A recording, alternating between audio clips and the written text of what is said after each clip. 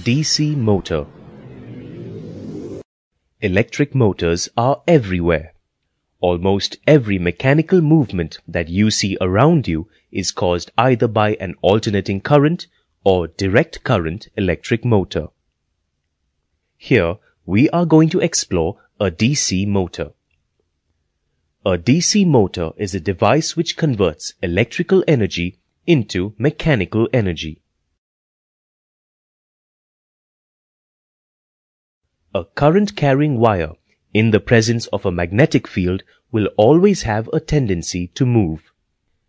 This effect is known as motor effect. Want to watch the motor effect?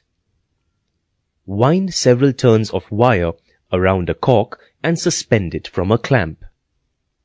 Place this arrangement between the poles of a horseshoe magnet.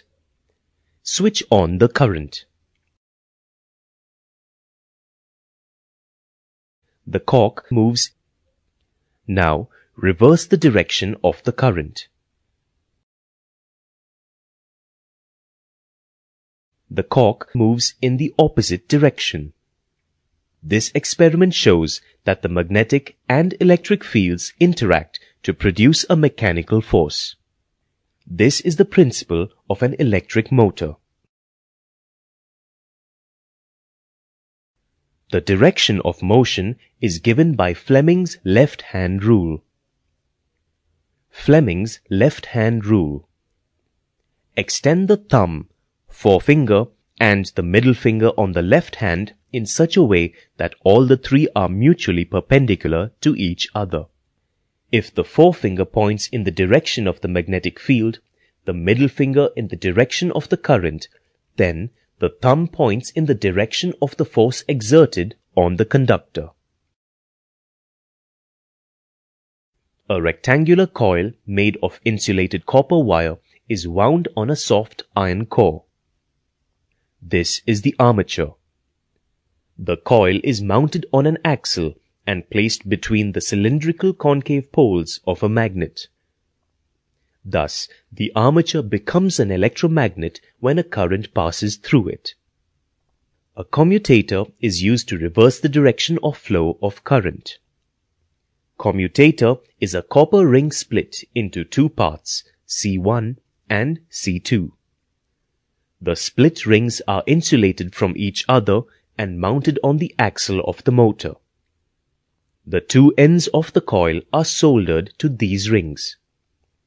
They rotate along with the coil. Two small strips of carbon, known as brushes, press slightly against the two split rings, and the split rings rotate between the brushes. The carbon brushes are connected to a DC source. When the coil is parred, a magnetic field is generated around the armature. The left side of the armature is pushed away from the left magnet and drawn towards the right, causing rotation. When the coil turns through 90 degrees, the brushes lose contact with the commutator and the current stops flowing through the coil.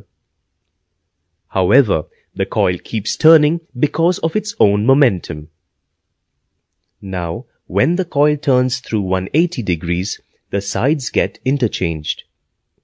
As a result, the commutator ring C1 is now in contact with the brush B2, and commutator ring C2 is in contact with brush B1. Therefore, the current continues to flow in the same direction. Again, brushes and the split rings lose contact when the coil turns through an angle of 270 degrees. The coil has a tendency to stop, but due to inertia of motion, continues to rotate till it covers 360 degrees. The process continues. Observe that the magnetic couple is maximum at 0 degrees and 180 degrees and 0 at 90 degrees and 270 degrees.